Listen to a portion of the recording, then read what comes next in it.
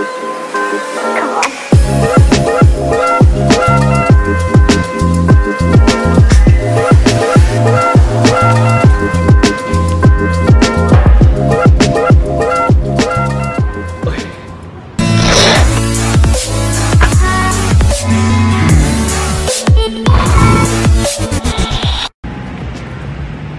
up? After 2 weeks, 2 to 3 weeks na inulatay, naabot na gid ang T-bar machine. Dili na siya brand new, second hand ni siya. So may hindot pagyapon ni gamiton. Kay mao gid ang kulang diri sa gym. So unbox ta.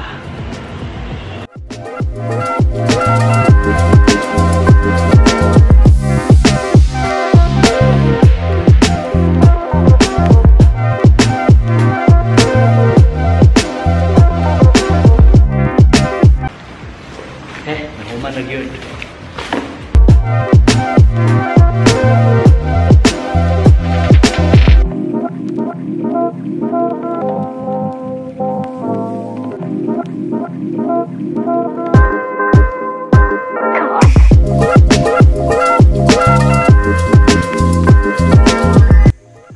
What up? After a long day sa gym, nakita ninyo nga nag-unbox ko sa machine. Then it's already 8 PM. Ipakita na ko akong go-to meal sa gabi, basta mag-crave ko og tamis. Kaya hilig mo og sweets, so balance is the key. Magbuhat ta og pancake karon. Akong gagamiton kay Quaker na oatmeal, Skippy, super chunk na ni siya 7 grams na protein. Dayon katong freebie sa Wisechoice na whey, pero basin isa ra akong gamiton. Tanaw na to ang consistency sa atong buhatan na niya. Butter, pero kung ga-diet mo pwede mo magamit og katong 0 calorie nga oil, mapalit sa SNR nara tanaw po. Then eggs, mga 2 to 4 na eggs atong magamit. Isa ka whole, then 3 ka egg whites. So, sugod na ta. First, ang Quaker. Ang gamiton sa Quaker kay isa 1 and 1/2 serving. So, kung strict mo sa inyong diet, pwede niyo itimbang. Kaya ang isa ka serving kay 35 grams or 4 tablespoon. So wala man ko nag-diet, ang gamiton kay 6 ka tablespoon.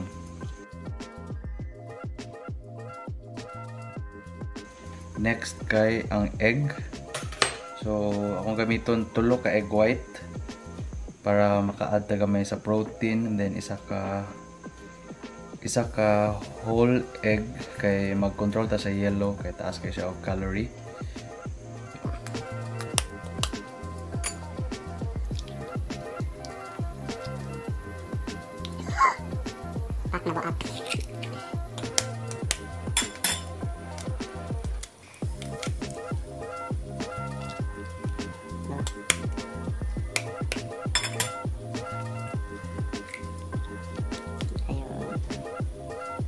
Isa ka whole egg. Ito siyang i-whisk. Next kay whey. Freebies ni siya sa Wisechoice pag anniversary nila. Gamiton ako kay Rule 1. 24 grams of protein, 4 grams of carbs ra. So gamay ra tong carbs ani. Oatmeal ra nakadagan. Mix na sad.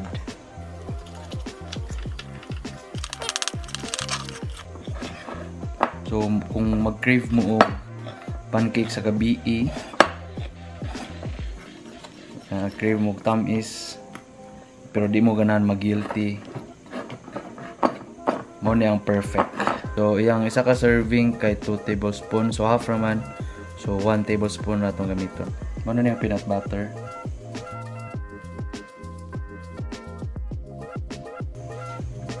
So, muna ito atong pan. low heat lang. Then tato butter. Muna ang first batch.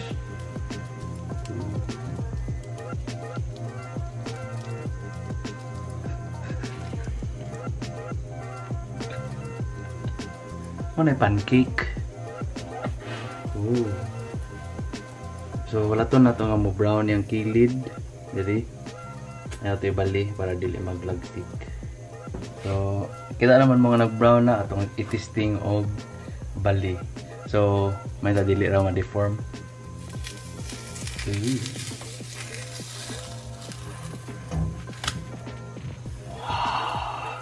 Perfect. So first batch man na. Oh. Second.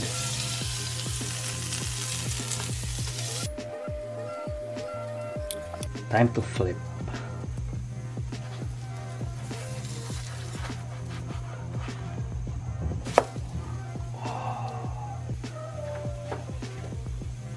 Big short man.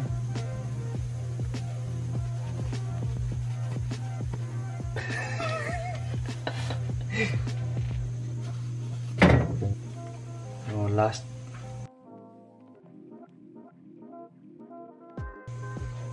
flip na to ang last. Dako kayo.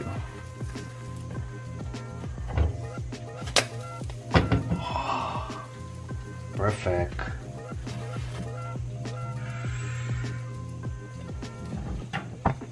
Oh. So mauna na akong pancake. Wow. Yummy. Si Sushibake. Chenny Daily. Chenny Daily. Pwede kay me kay ipa dadaan mi sa Froze Creamery o ice cream na keto. Wala pa ni na release, so wala pa ni siya logo. Strawberry ang iyang flavor, pero nakaon na nako gahapon.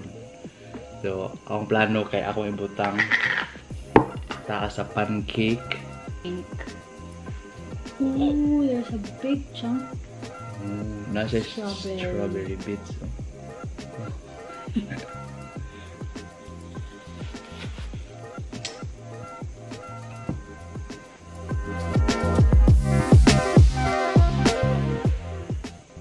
Tada!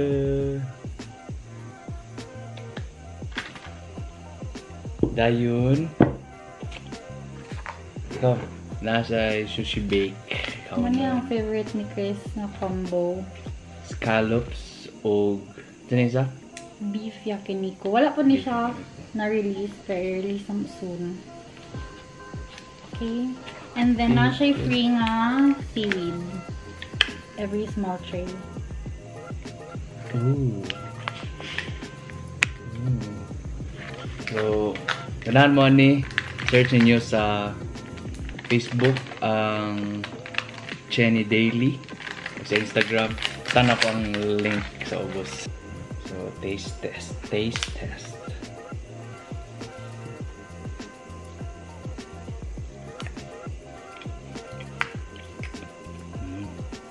Ito yung maingan sa Keto Icecream.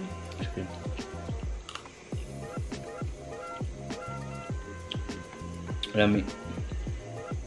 Nasa mga bits. So, wala mo sa release sa Fortich Creamery. Akong butang gyapon ang link. Thank you sa Fortich Creamery.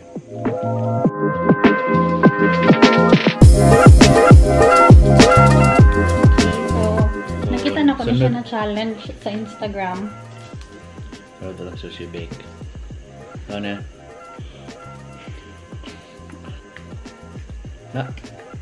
Ayun. I think this is too big ba? Siguro na. Siguro kabalong.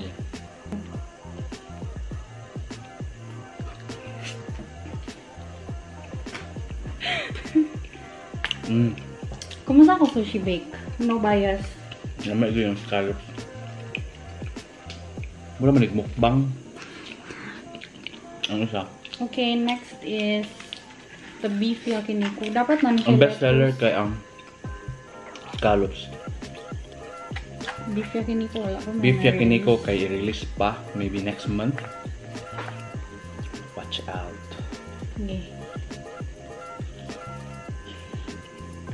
Pero akong pinaka-favorite is ebi.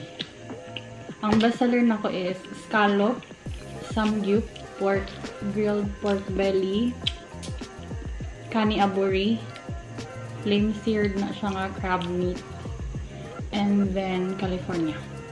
So, mag-end namin sa video. Thank you for watching. Please like, comment, subscribe, or i-share ninyo sa inyong mga friends. Checkaran sa akong recipe na pancake sa First Creamery, Sushibake. Available mi sa Food Panda. 50% me sa Food Panda every Sunday until November. Thank you.